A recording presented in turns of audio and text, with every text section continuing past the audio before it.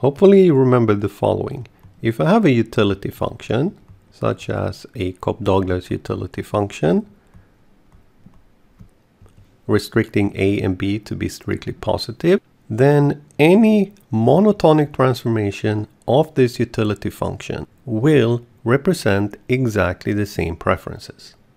For example, if another individual has the utility function u squared, that would be x1 to the 2a times x2 to the 2b, this individual will have exactly the same preferences. The indifference curve will be identical, and these two individuals will always agree when two bundles are compared. So let's say that my utility function is x1 to the 3 times x2 to the 2. A plus b is 3 plus 2, which is 5, so this is not a normalized Cobb-Douglas utility function, as this requires a plus b to be equal to 1. However, I can always create a new one by taking u raised to 1 over 5. The function u raised to 1 over 5 is strictly increasing, so this is a monotonic transformation. This becomes x1 to the 3, x2 to the 2, raised to 1 over 5. Take this inside, it's x1 raised to 3 over 5 times x2 raised to 2 over 5. This means that this utility function and this utility function represents the same preferences.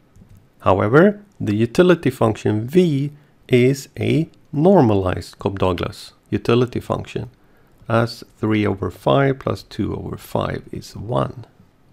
Hopefully this illustrates to you that you can always take a Cobb-Douglas utility function and normalize it without changing preferences.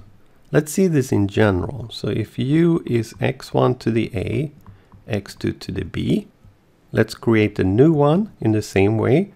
So let's do u raised to 1 over a plus b. That is x1 to the a, x2 to the b, raised to 1 over a plus b, which is x1 a over a plus b times x2 b over a plus b. This is a normalized Cobb-Douglas utility function. A over a plus b over a plus b is a plus b over a plus b, which is 1. And since a plus b is strictly positive, this is a strictly increasing function, so this is indeed a monotonic transformation. So this means that if an individual has Cobb-Douglas preferences, then we can always represent them with a normalized Cobb-Douglas utility function. So assuming that the utility function is a normalized Cobb-Douglas utility function imposes no restrictions compared to assuming that the utility function is any arbitrary Cobb-Douglas utility function. There is another important monotonic transformation that we can take on a Cobb-Douglas utility function. If I define v to be log of u, where log here is the natural logarithm, then this function is strictly increasing, so I am doing a monotonic transformation of u, creating a new utility function representing the same preferences. V is log of x1 to the a, x2 to the b. We have some log rules. The first one says that if you do a log of a product of two terms, then you can do log of the first one plus log of the second one. Another log rule tells us that if you do log of a power like this, then you can take the exponent in front and write this as a log x1 plus b log x2. So this utility function is another way of representing Cobb-Douglas preferences. And in many examples, this function is much simpler to work with compared to this function, mostly because it's simpler to differentiate. Here is a summary. Cobb-Douglas preferences can be described by many different utility functions.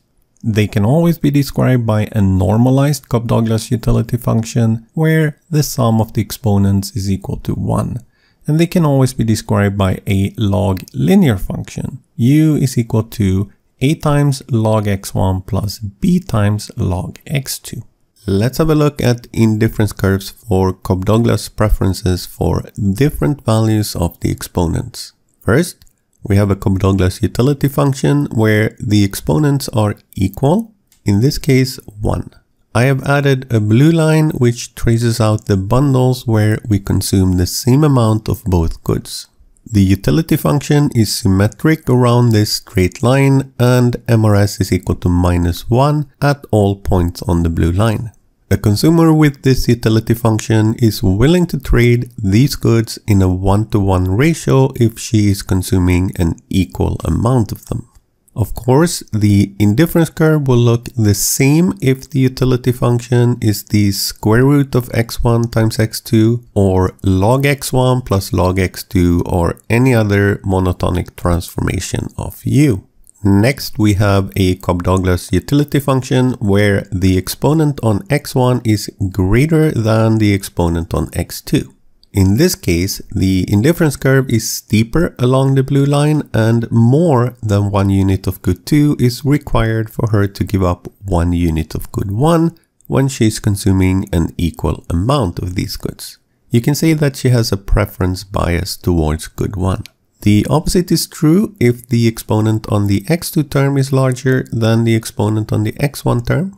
In this case, the absolute value of MRS is less than 1 for bundles with an equal amount of each good, and she has a preference bias towards the second good.